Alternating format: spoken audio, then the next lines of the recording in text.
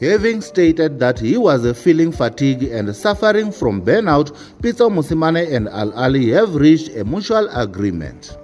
Welcome to Football Navigator as we take a look at how much Pitso Mosimane will be compensated by Ahly. Pitso Mosimane leaves Ahly just after 3 months after signing a new improved 2-year contract worth 2 million rands a month for 24 months.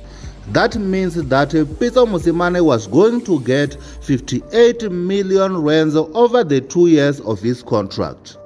That will no longer be the case as the two parties have terminated the contract. News coming from Egypt is that Ahly have agreed to pay Pitso Mosimane a compensation of around 15 million rands.